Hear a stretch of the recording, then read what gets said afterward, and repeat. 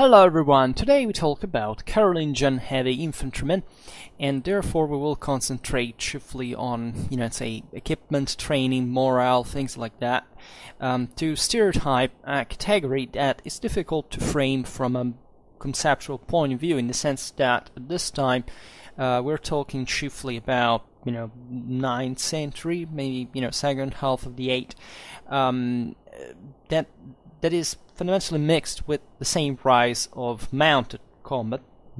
As you know, that basically Carolingian warfare is characterized chiefly by the beginning of the development of a professional mounted elite that very gradually starts emerging from, let's say, a migration era context where surely mounted combat was an important thing, but at the same time it wasn't so collectively practiced and disciplined as it would come later, and that in fact eventually would lead to the emergence, especially during the 10th century, what properly we call chivalry, the militia, as a military class that will open to what we call as feudalism, and more in general that reflects this enormous concentration of wealth in the hands of very few people. And we have explained that there is a playlist about Carolingian Europe that's pretty hefty, but recently we didn't talk about that from some time now. I think from last summer, possibly even, and it's kind of even today's video will touch certain aspects that I'm surprised we still haven't discussed previously, because Carolingian warfare is really important, right? And especially from a conceptual point of view. This is probably the greatest characteristics of Carolingian war, the lack of a public culture. I mean, the idea that these Central European power that managed to extend its control on a huge area and fundamentally compete with the Roman Empire, and even assuming basically the Romanity of its own, all here it doesn't matter now to discuss the issue that we did elsewhere about the Renovatio Imperii and so on, but it was devoid of a statal nature, right? It was based practically exclusively on private clienteles. This is something very difficult to understand in modern terms, because we live in states, right? And there were other places in Europe that were properly, structured more in a more central form. The Carolingians didn't have that, and that was paradoxically the gluing factor that, stemming from the vassalitic beneficiary system, that kept not the empire together, because you know how it ended.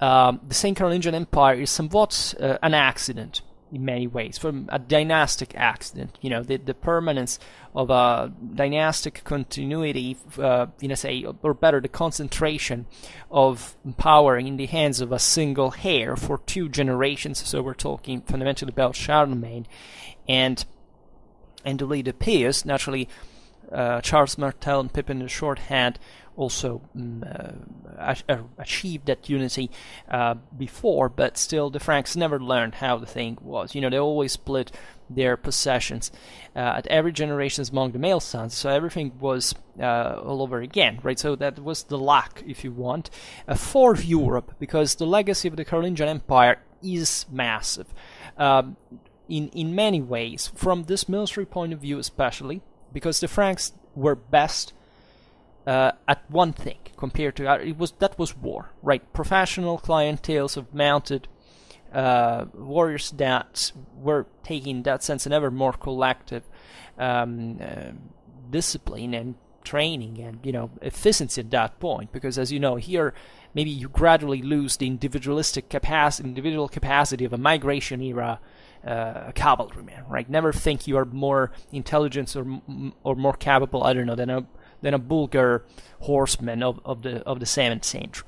But at the same time, that speaks for Bulgars were something else compared to this context, of course, and they definitely had a collective training was higher than other peoples in Europe. But I mean, never think that the tribe, the warrior, the individual is a declaration of strength. If anything, it's a declaration of military weakness. And we evolved as a civilization because we abandoned the idea that one can do everything, because it can't, and that not only, but two can do more than two singles together. They can do three, they can do four. That's the base of combined arms, is that means acquiring a political, strategical culture and being a civilization worth of this name, whatever that means at some level. But the Carolingians are the ones that triggered this in a brutal way, because the empire was definitely based on expansion, on submission, on subjugation, and on slavery, on something that today we cannot understand from a moral point of view, but still there was an effort from enlightened rulers such as Charlemagne, Louis the Pious especially, to create something that could survive that contingential, private coincidence of interests for external expansion which would fail, but would leave important trace in the church, in the uniforming of administration, script, that would create a Europe, right? The three main Carolingian kingdoms, the Western Frankish, the Eastern Frankish, and the Italic kingdoms, were largely what Europe in a unitary sense stemmed from, right? Because previously,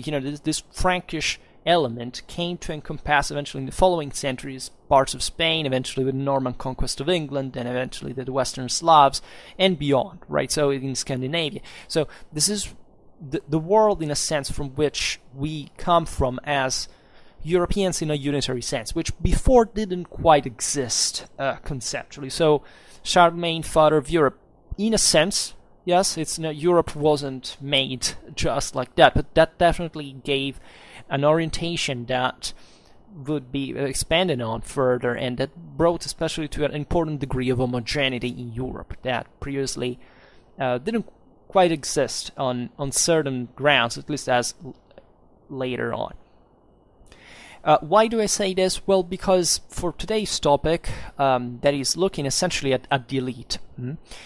And that's why we can't distinguish too much between cavalrymen and infantrymen in that regard.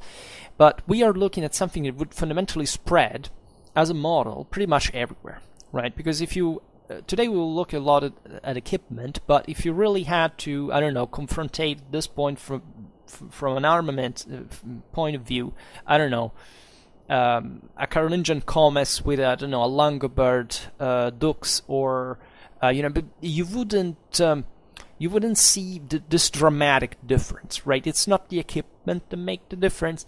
It's really the fact that you could have this larger masses of troops, let's say for those time standards of elite troops, that could have a collective training.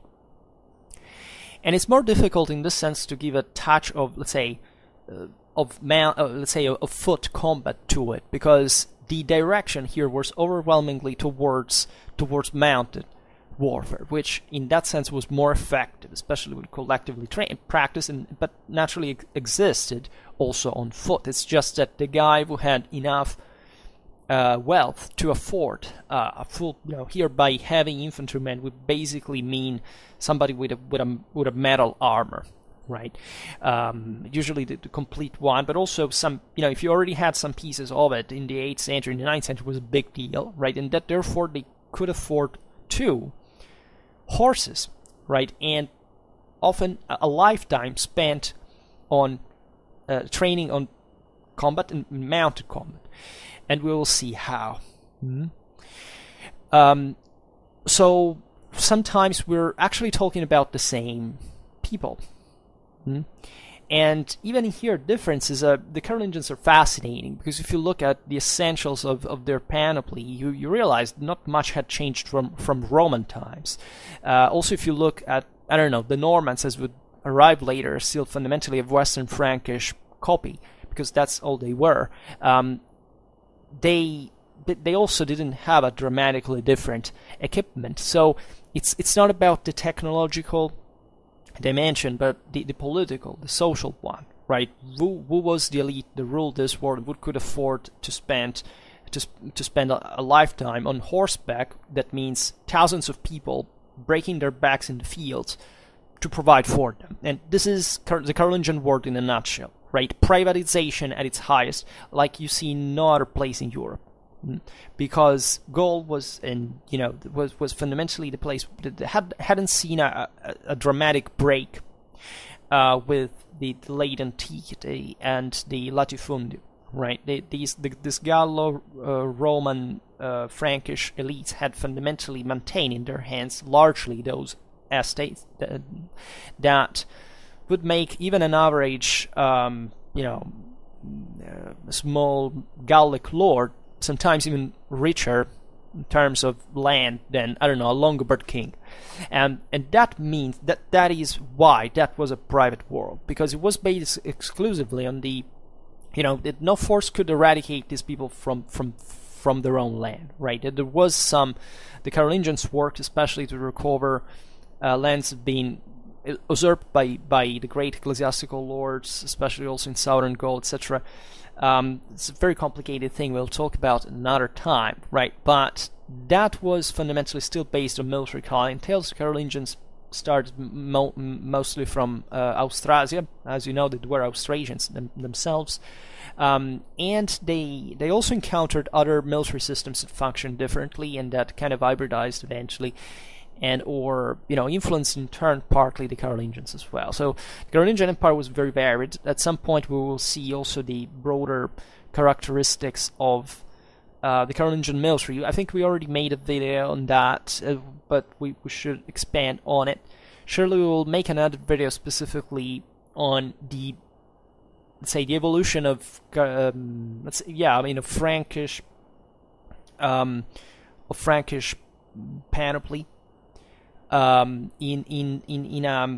the sense of, in parallel to the development of cavalry and shock tactics, and something that historians maybe have put too much emphasis on how did they develop the thing. It was all very gradual, and cavalry has always done basically the same things, right? The fact that they would prefer more the couché lance charge style, but it's something that that always existed historically in every context. Like cavalrymen have always fought literally with any possible kind of grip, and in all historical times. It's just that in some they would specialize more in one, especially collectively, as we've seen before, to be more or less effective.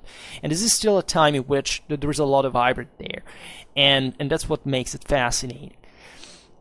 We speak of infantrymen, not of cavalry today, to stress also another point that I personally care about because it's meaningful in the history of European warfare. That is how long, let's say, foot combat remained as a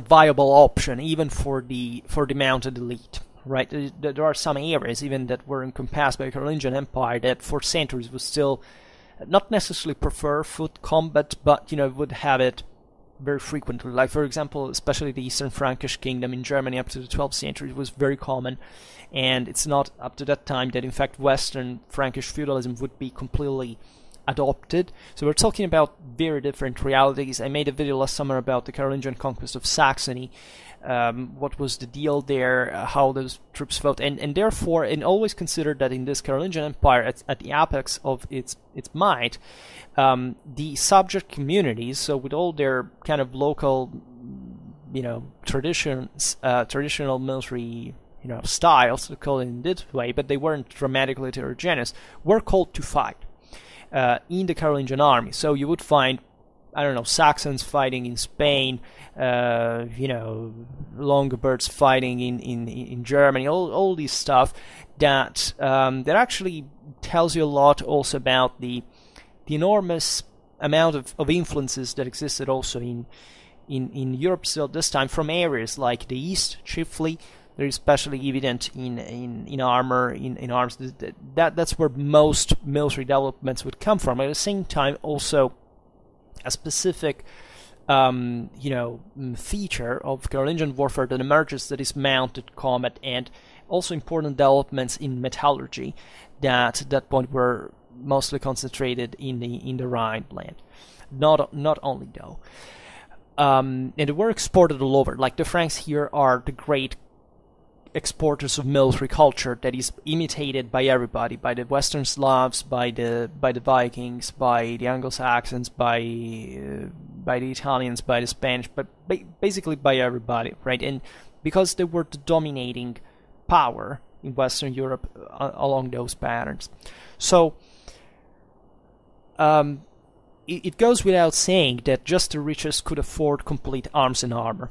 Mm-hmm. Carolingian society, as we've seen, worked with these professional warriors, armed largely already at this point by their own patrons. Mm-hmm. So here we already find like let's say an autonomous military organization. The Carolingians didn't quite invent anything new. They were just working with what already existed, and as we've seen, especially in Gaul, those clienteles, especially of lords with mounted retinues, were already able to do that since a long time, since late Roman times. Let's be honest. And other men like levies instead were kind of had to make it on their own with what they could acquire, right? Here we will not discuss. We'll have to do an enormity of videos on Carolingian military organization, especially because what strikes you actually about Carolingian warfare more than else is what they could put together logistically speaking, right? That there were certain expeditions, such as the ones against the other Khanate on the Danube, or the ones across the Alps against the Longobards, that were pretty damn, that tells you the magnitude, the scale of Carolingian resources at the time, and the great plan. Like Charlemagne, even just in this context, I mean, you can't have in the 8th century, a great military sophistication in the first place. So surely there were Hannibals and Scipios in here, but they couldn't emerge properly. So, what emerges the most, Charlemagne embodied it perfectly, is the logistical capacities, the organizational ones that could shift this enormous amount of men with enormous costs in supplies and so on, with this capillary organization of the various lands and the various duties, requirements. That's something we will see at some other point. We know, for example, the Domesticus Dodo, right, as one of the most powerful figures in the Carolingian state, could equip his followers with hauberks, helmets, shields, lances, swords, bows, and arrows. Never underestimate the fact that these guys, since the migration era, possibly even before, were all horse archers, potentially, right? That they wouldn't fight preferably like that, but it would be regularly equipped like that. And the fact that eventually this warfare specialized in shock, heavy cavalry, shock tactics, doesn't mean that horse archers did not exist, aside from the fact that we have direct evidence of them. But it's obvious because this man, especially the nobility, and therefore exactly the elite, if they didn't fight, they were they were hunting, right, in their lives. And it's a bit all the same, because literally hunting a human being or an animal is, any other animal, is literally, what's the difference? And they knew how to use, but since Merovingian time, I mean, that should be understood as pretty standard in Western Europe, right? We're not talking of the obvious of the East, where horse archery was was widespread, but in the West it had been like that. And you would be surprised even how much in Roman times that thing was true. Naturally, with the due proportions, like, there weren't armies like the ones of the steppes, but surely the influences had been very, very important, right? The steppes ended basically at the gates of Germany, and don't underestimate, the capabilities of, the influence of the Avars, of the Bulgars, that at this point did reach far in the West. At some levels, it would continue on. Think about the Hungars in the 9th, 10th centuries, and there was naturally a duty to participate to the imperial army, and or to the royal one, because here also there were different ways of asking for military duty, for political reasons that already existed probably from centuries, but maybe that get documented in certain contexts, at least now, like out of at this point there was still the Heerban, where theoretically all the free men had to participate to the army, but factually, just even for the sake of agricultural production, not everybody could leave home. So obviously, just like, I don't know, a person in four would receive from all the from the others a part of their resources, so that he could go fully supplied and therefore, and armed and useful militarily wise, while the others would remain home, creating resources for next expeditions. Because Carolingians are famous essentially for the fact that they made campaigns every single freaking year. Like in the ecclesiastical annals, the big news was not the military expedition, but whether there hadn't been a military expedition that year. Sometimes there had been multiple times, especially when the empire was at the largest. So it was always like that, and the whole system fundamentally expanded like it. And as long as there was somebody else to conquer outwardly, the empire stood on its feet. Eventually it didn't crumble for any particular reasons, like the second invasions externally the second invasions were just a consequence of internal Carolingian collapse, not the cause of Carolingian collapse. And that's also another story that is often gotten wrong, at least in popular perspective, because historiographically we know pretty well how things happened. But let's say that it's all about internal politics, and how that word already was and wasn't changed dramatically at the moment by Carolingian rule, and that's one of the consequences. Speaking of the manufacture of weapons, this was largely localized in that world, where there weren't dramatically developed international traffics, but something was emerging. As we said before, the Rhine line was perhaps the most important, weapon and armor manufacture production, but surely certain areas, especially in Italy, in cities such as Lucca and Pisa, where armory production might have survived from Roman times. Right, eventually it was Lombardy to raise in the following centuries as the main European center of armory production. But still, probably those were important areas. It also the most important traffics and resources availability was there. And we know also, because these centers, from Europe, why this Frankish area, were exported arms and armor also to non-Christians, pagans, Muslims, right? This is mostly, even if you think, Carolingian manufacture was arms and armor were exported to the pagan Germans, to the Slavs, to the Danes. This thing would go on even during the Viking era, right, where these guys, the Normans were hitting hard the same goal. Well, they still traded locally, especially also with these elites that were military ones, as we've seen. The Italians exported in the Mediterranean the weapons. Pisa had flourishing commerce with Muslim North Africa in the east. The papacy had something to say that, albeit at this time it was still the Jewish merchants that had the upper hand in the Mediterranean, and those were largely from the Muslim side. But as we were saying before, the Franks had the Frankish word broadly meant, as you understand here, was the best in arms and armor production. Now, if you look at the exchange gifts, diplomatic gifts exchanged between Charlemagne and the Caliph of Baghdad, you would see the Muslims exporting complex, sophisticated technologies, water clocks, and all this stuff. What would the Franks export? Horses and swords, right? It would get and that's, we could say, were they all about that? Well, fundamentally, yes, right? In their minds, that was the only possible horizon, because these guys literally, had an empire because they spent their time on horseback fighting against other peoples. That's the only thing, and they did it masterfully, right? As we were saying before, there were, however, military influences received especially from, let's say, I would say both the Byzantine and the steppes area. This broader Pontic influence, we could say, that would last until the 11th, 12th century, importantly in Western warfare.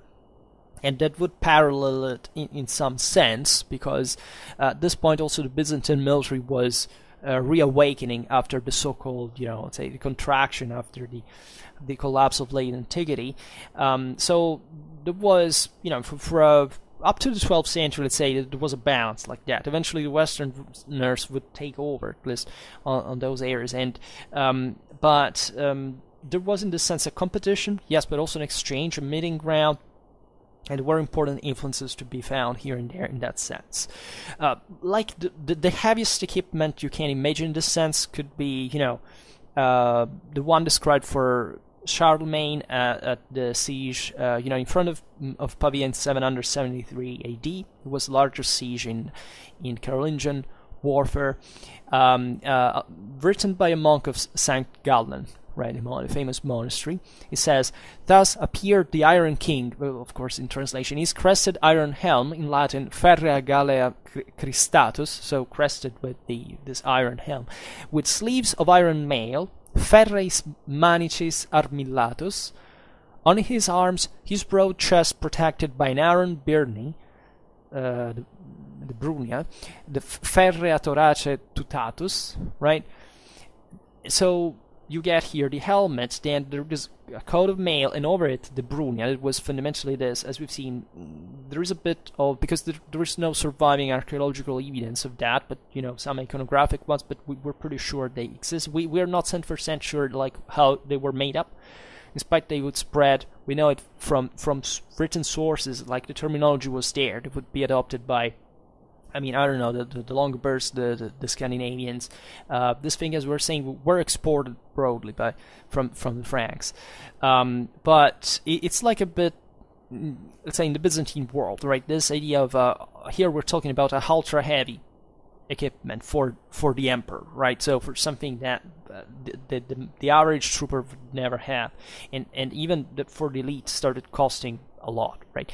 Also, the monk adds an iron lance and an iron mail for his styles as well, which was fairly rare. Like the king's iron spearhead, reinforcement, or boss of his shield are maybe an exaggeration.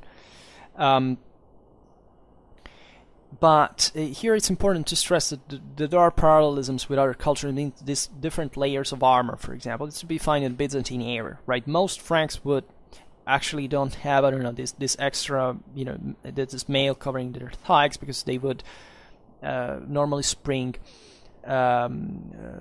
more quickly upon their steeds, thus, right? So being more or less armored, that by itself doesn't mean much. Like, it depends what kind of trooper you are, what you have to do, what's your deal, right? So the heavier you get, the most expensive it gets, but also literally the heaviest it becomes physically, and therefore, if everybody's equipped like that in a unit, that unit is probably elite, but you can't employ it all the time, just mostly in reserve, or tiring more easily and having therefore less deployability in practice.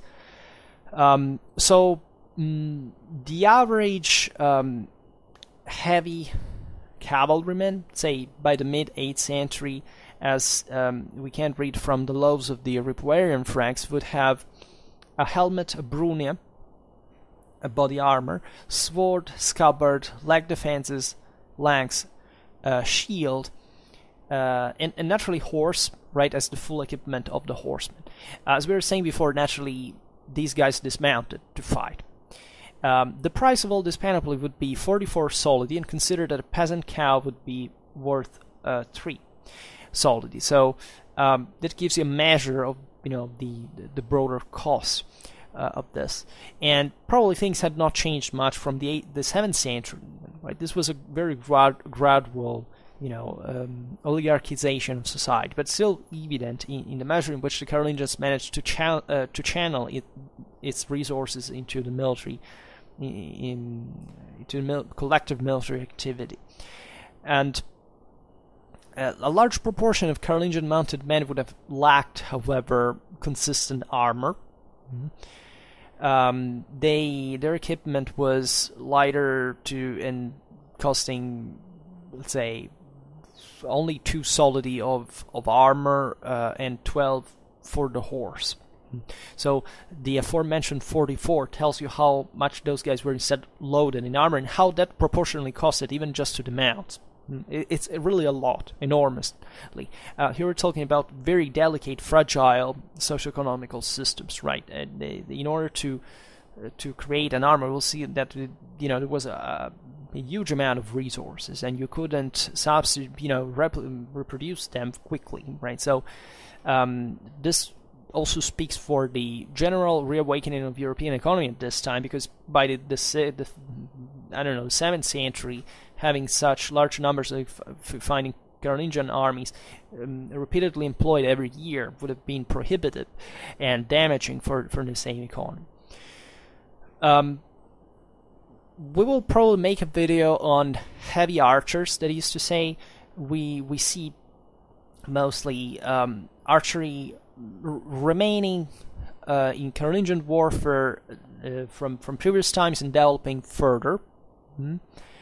We know that infantry was initially equipped with bows, right? The various prescriptions of equipment all over Western Europe were about if you didn't have enough money, enough wealth to have a spear and a lance, were basically the standard equipment for the average soldier. You would have to be equipped with bow and quiver, right?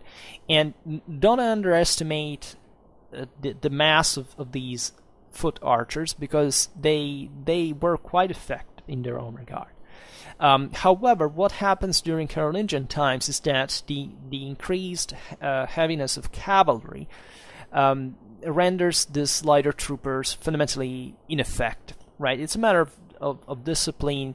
Yes, these were the rabble of the peasantry, the scouts. They couldn't put together kind of a dramatic resistance against very concentrated bodies of heavily armored cavalrymen, right? And throughout this time, in the following, especially during the 10th century, there would be other weapons developing for countering cavalry, such as pikes, also the long-hafted so-called Danish axe that, however, just like the Francisca in the previous centuries, do not seem to have come from the north at all, right? The Francisca seems to have actually been created by the Romans and eventually being adopted by the Germans.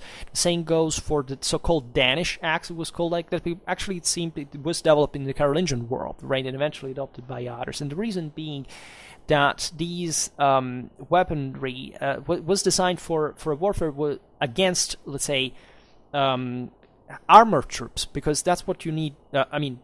The pike against cavalry chiefly, but weapons with such a traumatic force and penetration capability like the double-handed axe are something you need essentially to break through a coat of mail, right? So the Vikings start using these things because also they gradually start having their elites more, affording more equipment, but essentially that's something that would naturally emerge from a much more armored context like the Carolingian one. It was engulfed since the mid-9th century from continuous civil wars, and that would create the need for such equipment. So that is a common misconception, actually, but it seems like that they consider, because as always it's like the Romans. What was the greatest enemy of the Romans? Other Romans, right?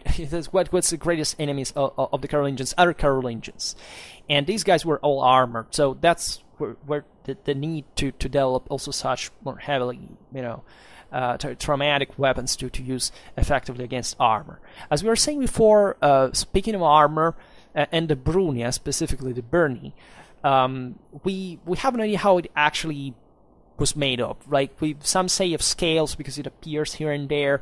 Others say it was a male hauberk. Others say there were pieces of horn. Also because the terminology remains for centuries afterwards, and we know that there was a mix of all these things. Some was leather or fabric armor with pieces of iron, bronze, or horn inserted in. There was a variety of that. And however, it's meant to be essentially a chest armor. Right.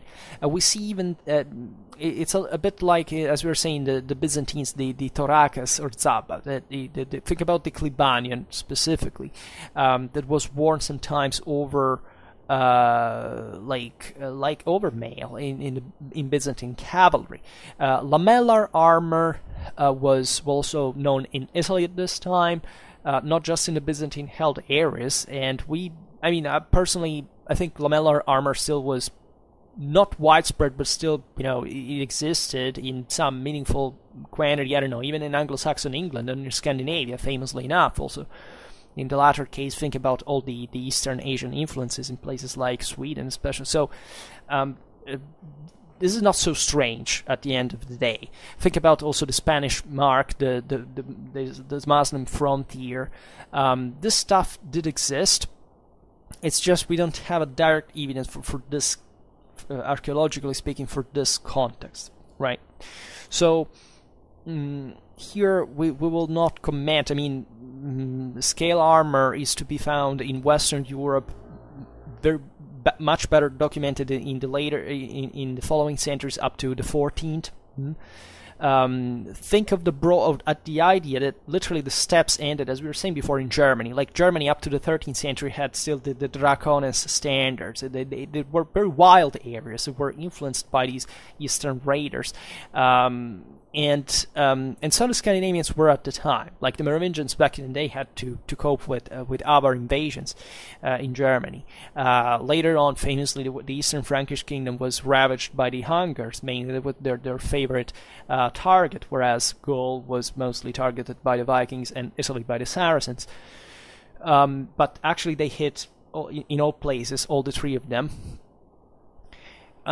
So that tells you how blended and mixed that military culture could be, and it would always remain, because if you consider how eventually 10th, 11th century warfare developed, was not very far from Carolingian times. We were mostly also the same peoples, and we know they toured around, and as we were saying before, the same Carolingian Empire gave that, as a broader, was supposed to be a universal empire. It brought together people coming from everywhere.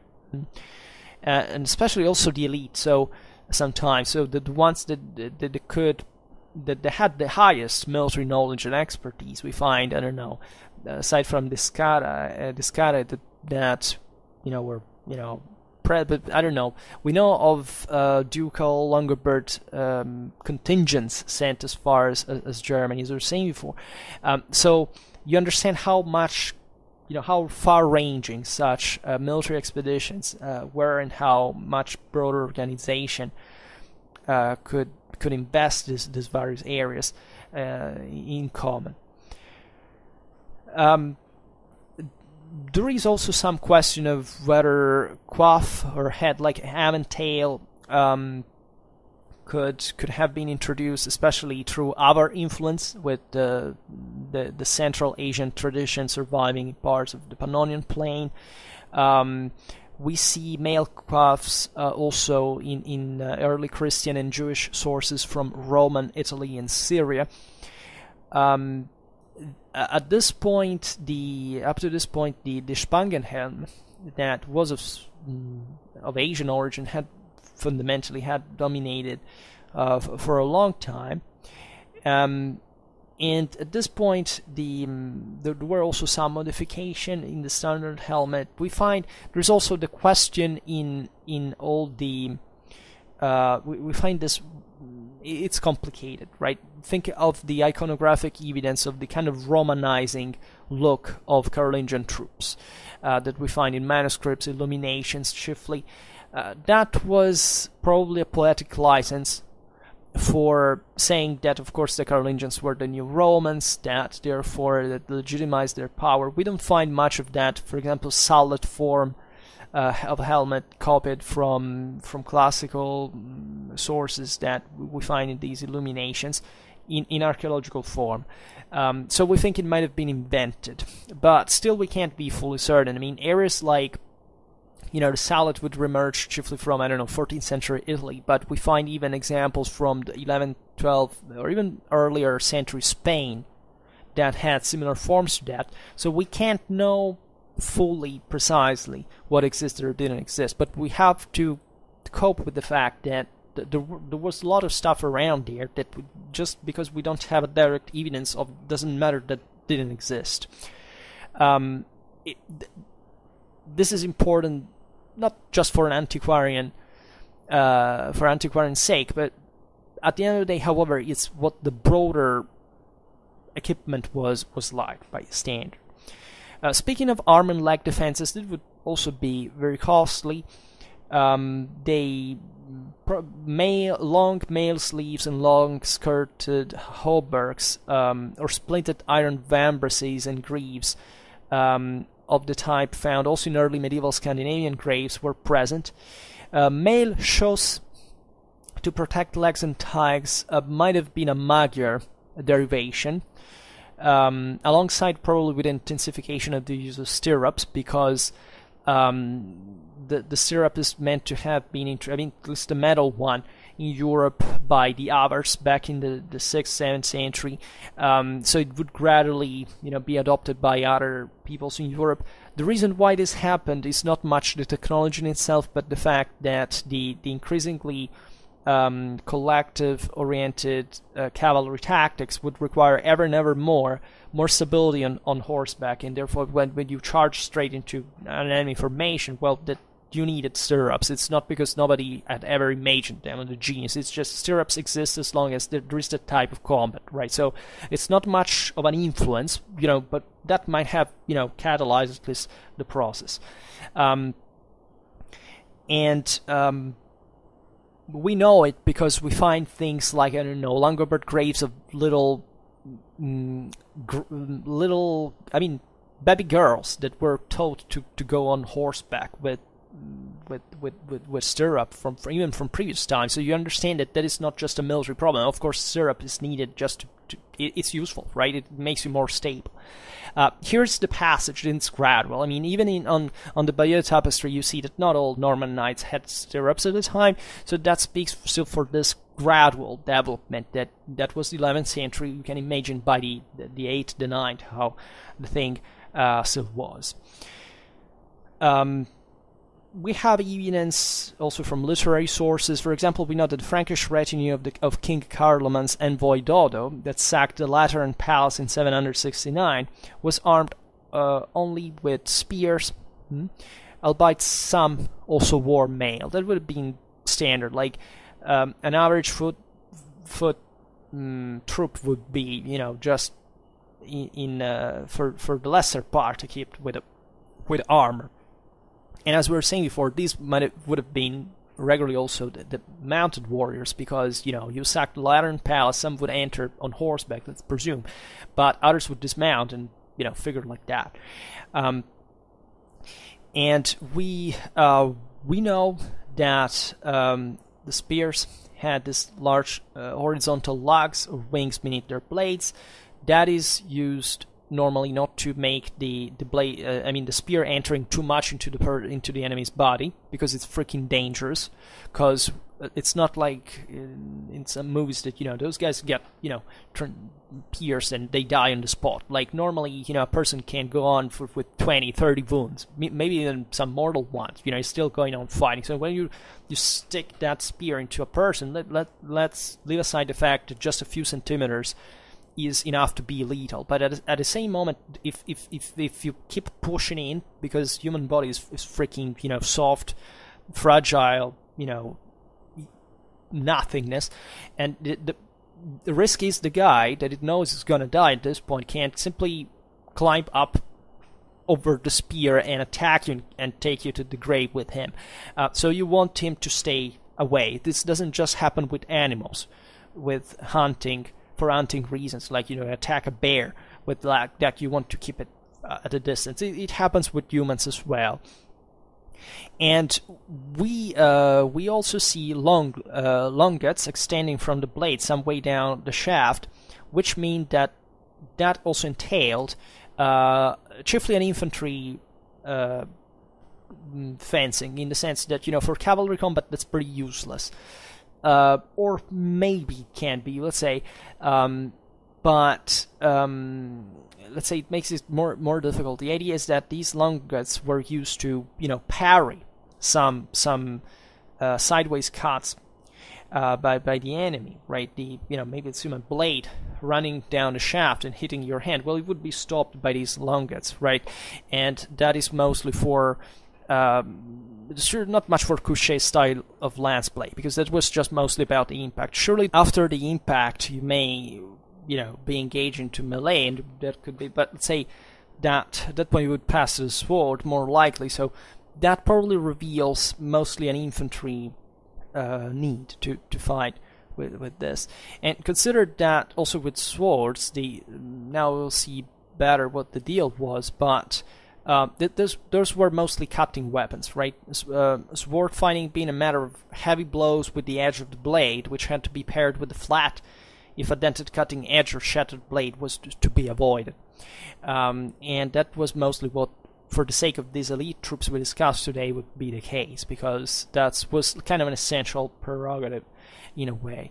But before swords, a mention is worth for the sacks. At this time, the throwing axe or Francisca had been dismissed, let's say, and they the Franks would use a short sword or large dagger, right? This stuff existed since the migration era. It might have been a nomadic Asiatic inspiration. It was similar to the contemporary Islamic kanyar, for example. In Scandinavia, the Sacs would assume kind of a sword form, right? There were also kind of there was all a variety of weapons. Like if you read some sagas, you find, I don't know, things similar to the Thracian Rome fire, for example. There were things like that, and that were mostly for an armored combat, because at the end of the day, those blades, if they cut through, if they hit against armor, they ruin themselves. So given that we're still talking about high Middle Ages, there was very few armor around, so chopping people down, cutting them butcher, like in plain butcher, would be normality. And however, these instead more compact, let's say, and big sometimes blades, like the sacks, would also be useful sometimes to be stuck into, or massive, robust stuff to be stuck maybe into some opening in the armor, right? To even in that sense, for an elite fighter to fight against another elite fighter in an armored context, so that would be useful. There were other forms, like, I don't know, the Longbirds sometimes had the longest scrum axe ever recorded, up with a blade of up to 70 centimeters, which is basically a saber, right?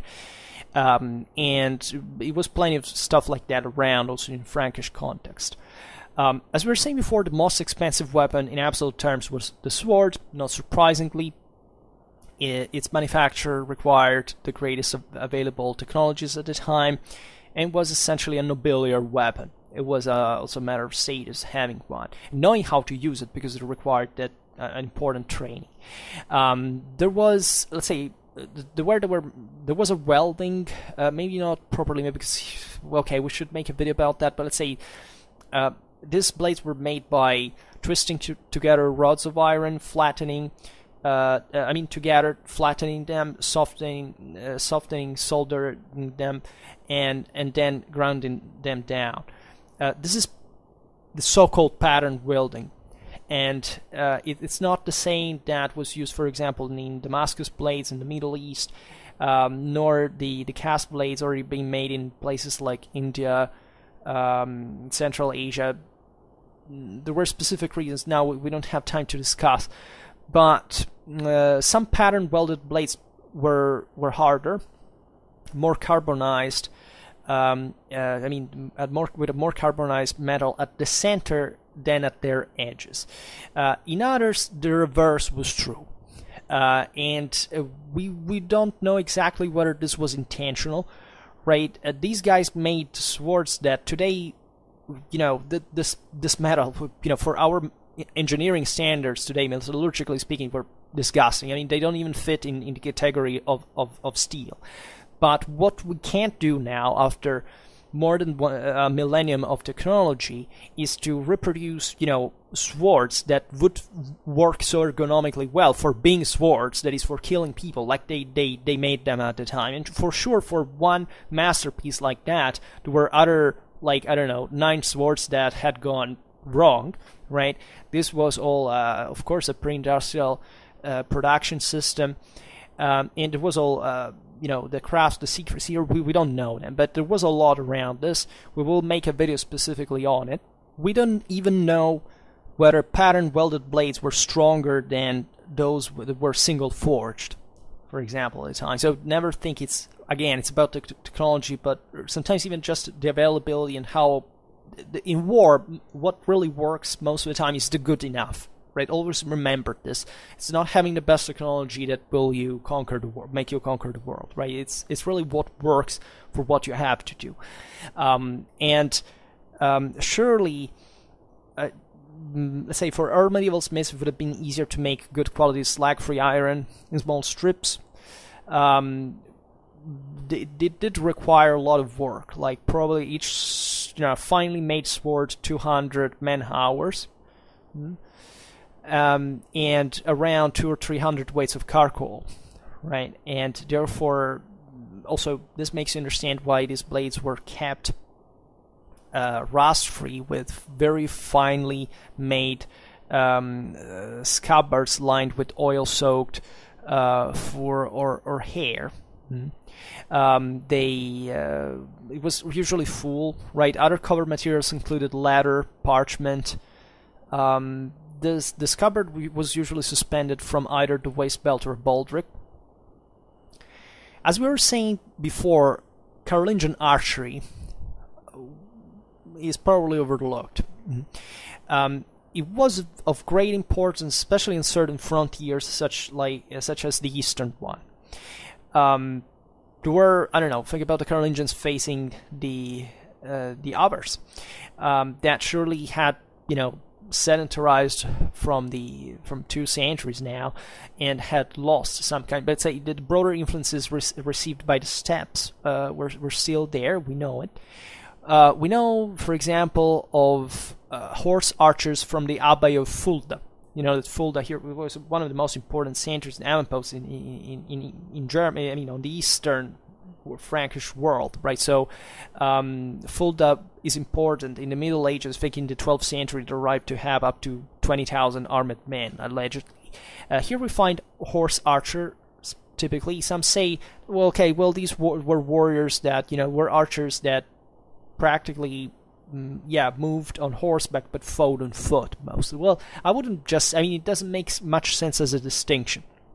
Right? Surely they weren't an identical copy of nomadic horse archers, but surely they could fight in both ways. But it's still meaningful to see how, westwards, and not even so much considering Germany in that context, horse archery was spread.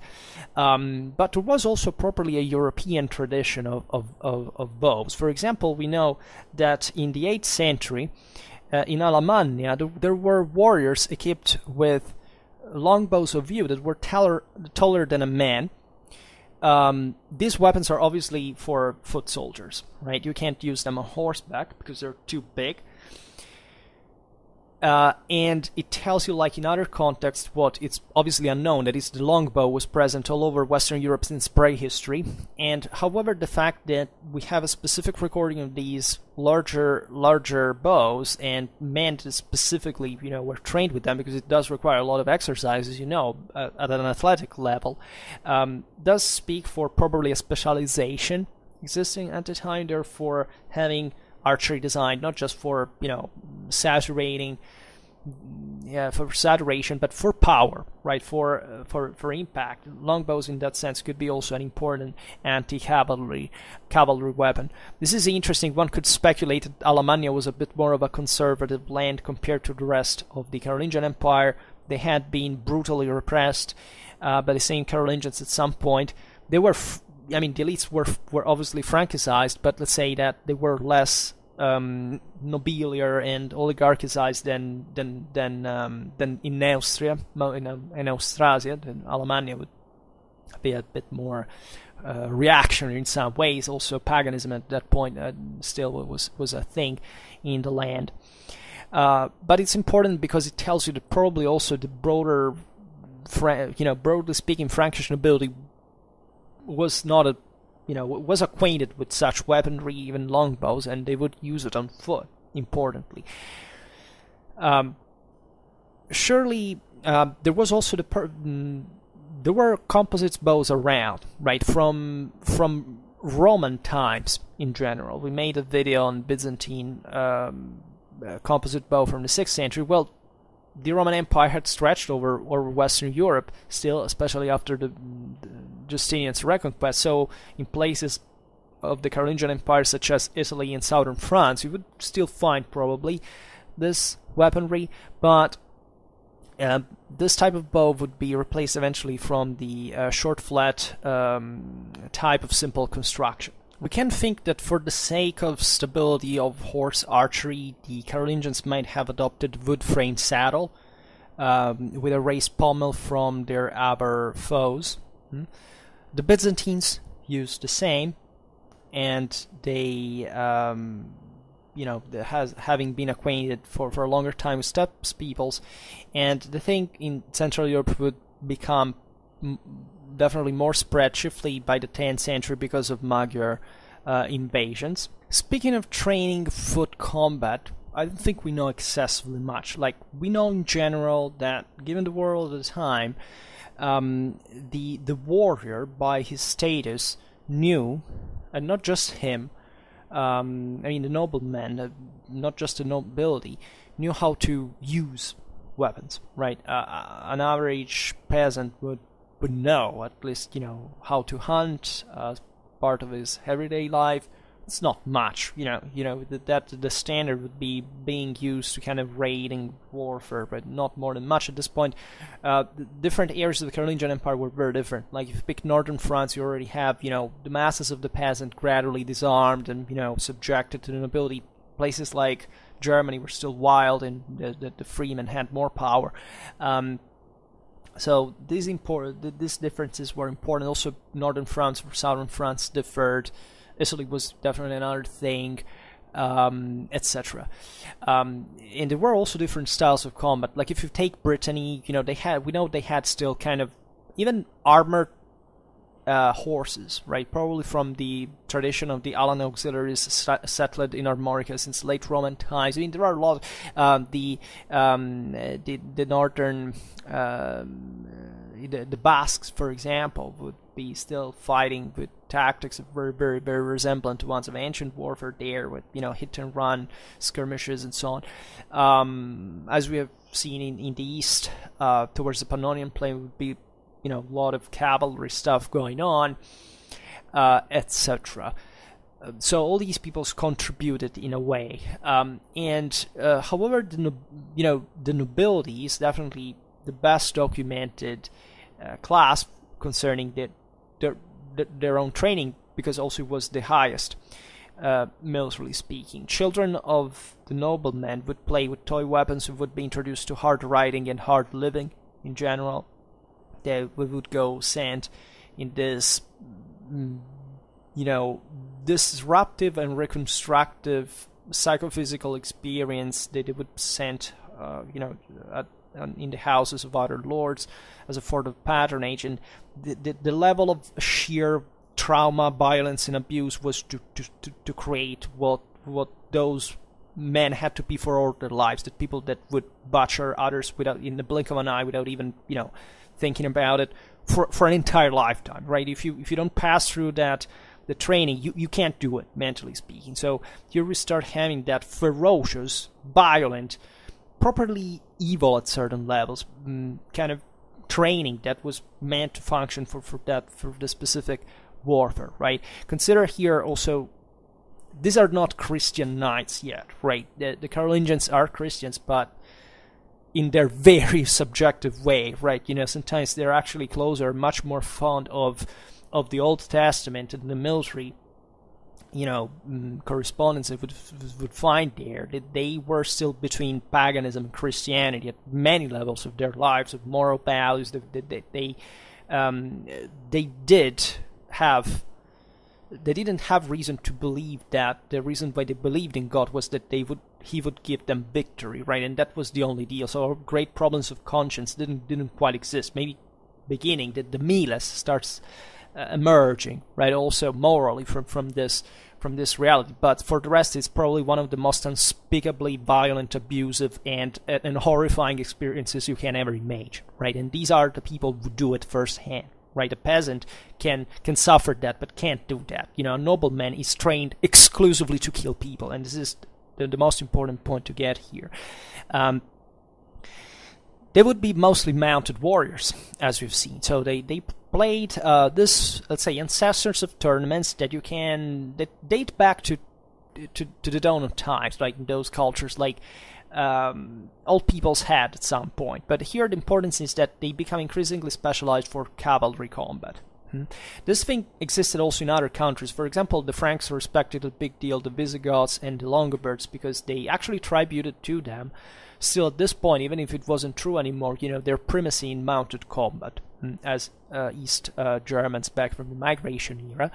But they already had their more organized, you know, I don't know, lance practice, for example, against a quintain target or a dummy. Properly, I believe, tournaments against one another. So we can imagine that even if for foot combat, these guys would practice on a regular level, right? There were things like wrestling, like, yeah, I mean, they include a broader psychophysical training, even with some poor weapons, for example, clubs. That was even Roman legionnaires practice with that because it's very, you know, it's a matter of control of your mind, of your body, of calibrating, you know, dosing the energies gradually. So this would be part of a life long training. There were war games properly. The sources call it causa exercitii, that is, you know, properly for training, with equal forces that would be mixed also with distinctive ethnic or tribal backgrounds, right? Where practices also in warfare would be the ones of brotherhoods, they were typically of pagan background, like drinking each other's blood as kindred in arms, let's say, but more, like even more pagan stuff with, you know, animals, even, I mean, consider up to the 7th century, you know, the Christian Franks still did human sacrifices, right, in the wake of their pagan. And this thirst of blood, I mean, the minds, it's very, you know, of course, the most difficult thing here is to get into the mindset of an 8th century Carolingian comics, which is something we cannot do.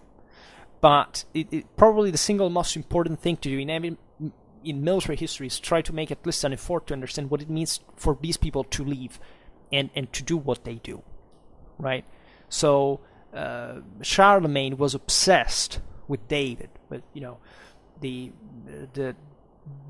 Lord, right, the God Lord of armies, right, and the idea of seeing their enemies crushed, you know. And there is also kind of also the myth. Think about the massacre of Verdun, right? Everybody says, it was a terrible thing.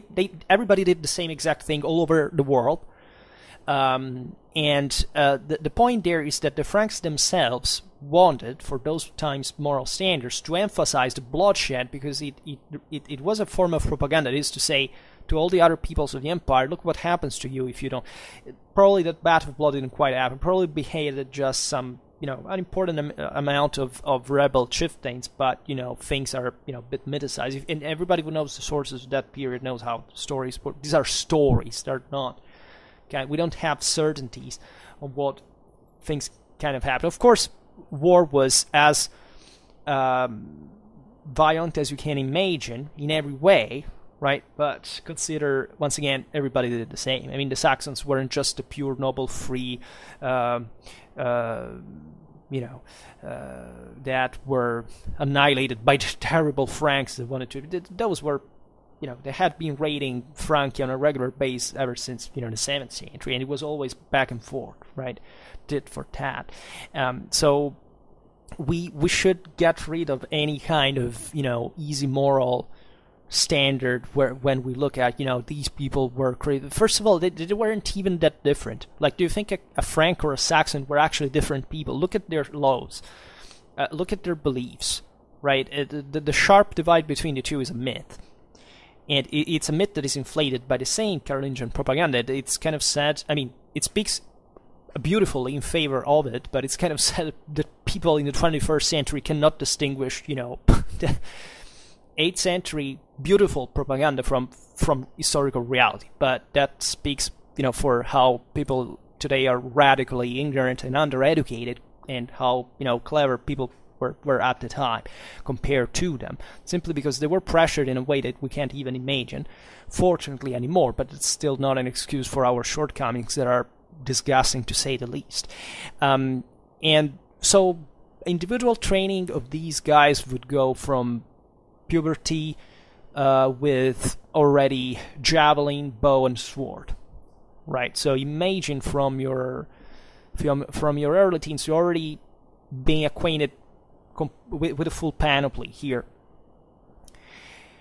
And there was an important physical exercise. Some would be crushed by this. They would be bullied. They would be abused, and it was, as we've seen, the whole thing, because it was meant to make them grow with a skin thick as the one of 50 elephants, I'd say, to perform, as we were saying, that the most unspeakable atrocities we were talking about, like every professional of war, and they worked. Because they conquered a freaking half of Europe like that. And there are comparable trainings at the same time, though, and that speaks for the substantial homogeneity of pre-industrial societies at that level of development in Europe and the Mediterranean. In Constantinople, in Islam, right, there was the same thing. There was a lot of, also, this proto-chivalric reality that was emerging a bit everywhere, right? The Franks would have it more in the sense that among these, the Byzantines and the Muslims were a bit more statal-oriented. The Franks were more, as we've seen, private. So they were, of the three, definitely the properly feudal, or at least emergingly as feudal power, that would have the heaviest, chivalric character, nature, ethos. Like, at least, certain airs of Islam were similar, like especially Persia, that was, an early feudal reality, right?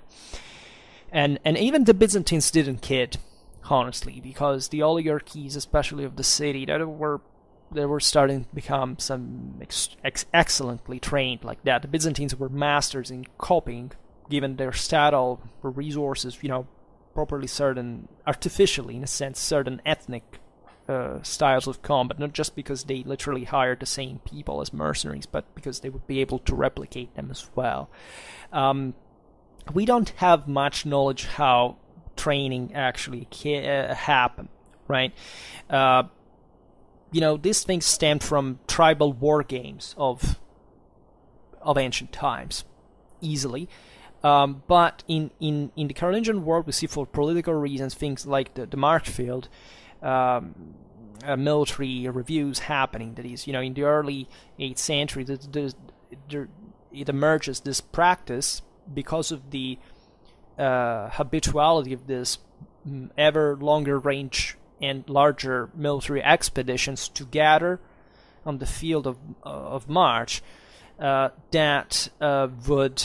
which actually took place in May. Because in northern France it was in May, right? In southern Europe it was in March, actually, because the weather was milder. But the important here is that they, and the difference is interesting, because, for example, when the Carolingians conquered Italy, they held that in March in Italy, right? And while in France they held it in May. But aside from that, the whole point of that was not just to gather forces for strategic reasons, in order to eventually launch the expedition from there. Certain forces actually flowed from different areas without gathering, but the march field was, let's say, a political test to see how many nobles of the empire would gather, but also it was an occasion to train there, because when they arrived and they didn't know how to do it, they simply would start playing, like making these tournaments, with making this collective training, would start making maneuvers, so to get themselves acquainted to operate on a larger scale. With other peoples didn't do that, right? At least in the surroundings, and that's why they were military inferior. Because, as always, it's collective training that makes a difference. It's not how individually skilled you are, right? Here, I don't know, a Saxon, a Basque, a Longobarд, an Aber, even an Anglo-Saxon chieftain would have the same level of individual training, but they wouldn't have the same level of collective training. That's why they were conquered by the Franks. It's not a simplistic explanation. There were other reasons. I mean, the Franks, here, I didn't stress the fact that they were huge. Like, at this point, it's really an empire, even if it was just because resources were enormous. There was no other power to control so much, especially from Neustria, all over these Teilreichen that surrounded the Neustria and Austrasia, right, all around. And other powers were smaller, like even the Abercagonate, or Saxony, or Italy, or they were simply smaller chunks, right? So even that, it doesn't much speak about the military quality of the individuals, but of the political unity that wasn't so great as for those political, even random factors in Francia, right? As we were saying before, if a Carolingian empire existed, it's because Carloman died, and Charlemagne could finally reunite both stuff. So these are things that really marked our history deeply, but very deeply. And we can go as far as saying, yes, actually Frankish superiority was start being felt from a qualitative point of view in this element of the army, the elite, but still that, I mean, the rest of the army was pretty much similar to others, and that it was just the broader, massive logistical capabilities would bring to, and this predatory, imperialistic, expansionistic attitude would make those victories possible, right? Because otherwise it wasn't a dramatic difference in those times and places between in ways of making war, right? And this is pretty much it. We don't know much of discipline. I mean, still, I guess this was based on a mix of probably appearing kind of, I don't know, there was surely signaling there was somebody in charge of the broader unity, right, of the army, etc. But still, the bonds were based on, obedience was based on the clienterly bonds mostly. That happened at this point on a higher level, right? The Carolingian court was the place where these things happened. Up to the time of Charlemagne, let's say everything that carried out larger conquests, so was able to reward more people, right? There was a greater meritocracy than later on, right? That's where properly the Carolingian elite was created. The people rose from even, nothingness, literally, because they were good warriors, right? And that were preferred naturally by the Carolingians as well, because they were the newcomers that would counter the, let's say, more traditional oligarchy that would instead try not to make the empire, centralize too much. Mm-hmm. And surely this boosted morale because, continued recorded success from the opportunity for personal of advancement offered definitely a lot for an 8th century Frank. So participating to this expedition was a way of social promotion, political promotion. There was still surely in some cases ethnic or tribal solidarity that contributed to the phenomenon. Surely there were also areas that would be more militarized than others, famously the marches, right, that eventually had all different stories. But, I mean, if you lived on the frontier, right, it's not a chance that the empire would be renewed in the 8th century by the Saxons, that paradoxically, are some of the greatest success of Carolingian conquest, in the sense they were the ones that, at the end of the day, managed to absorb the most, that kind of imperial grandeur, military organization. Why? Because they were constantly on the hottest frontier with the Slavs, and it was also way more unstable, and so it's a bit like the Carolingians in the fact that they were probably more warlike in a sense because they came from Austrasia on the eastern frontier with the Saxons. So yes, there is sometimes this range action of properly militarily skilled communities that manage to reinforce the structure of the empire, right? Whereas, however, the system was to, eventually cool off by having concentrated many resources in the hands of these conquerors, and then that would eventually start trying to build a state, very, very, very gradually. Surely there were some, there was some religious motivation. After a battle, the Franks chanted gradual psalms for the fallen, gave the last rites. There was a sense of Christian religiosity, of course, existing. Undoubtedly, probably also as a primary one. It's aside from how much they understood of it, but surely over the pagan substratum that still had something to say, even in these realities. The clergy had a very important value in this sense from a moral point of view. And the clergy did participate to the army, too. Consider this, the fact that all the secular and ecclesiastical princes were called to fight, or at least to, because they would do it anyway even if they were clergymen, but the clergymen were at least required to lead his contingent up to the frontier. Eventually he could come back, but many would fight, right?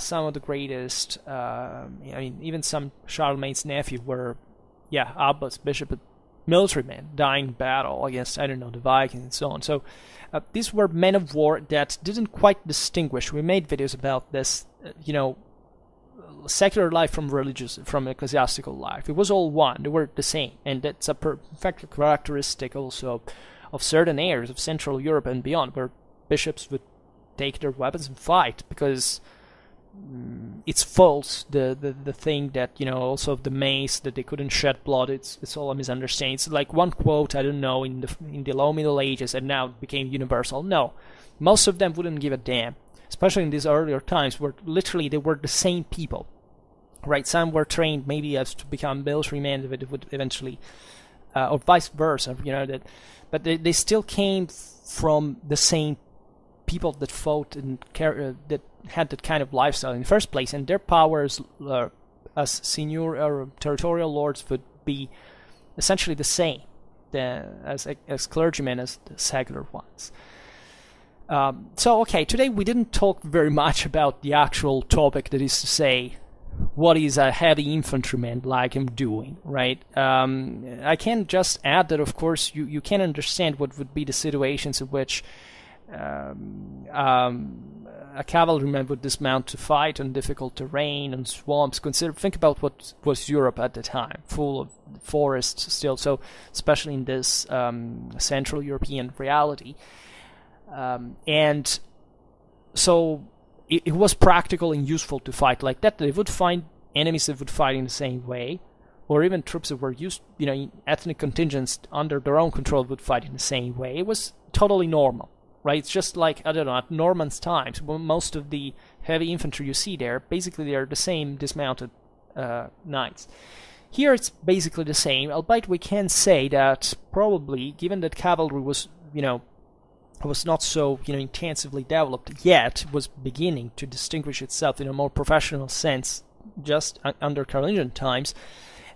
Infantry, that surely made the bulk, the numerical bulk, albeit not probably already the strength bulk of the army, and even here there is a huge debate. Honestly, I would like to go in depth to that, because it's here cavalry still wasn't dominating the battlefields, right? It was starting in certain political and social realities, but it was beginning just now to expand from the core of the Frankish lands like that, because of the disarming of the freemen, because of this increasingly aristocratized,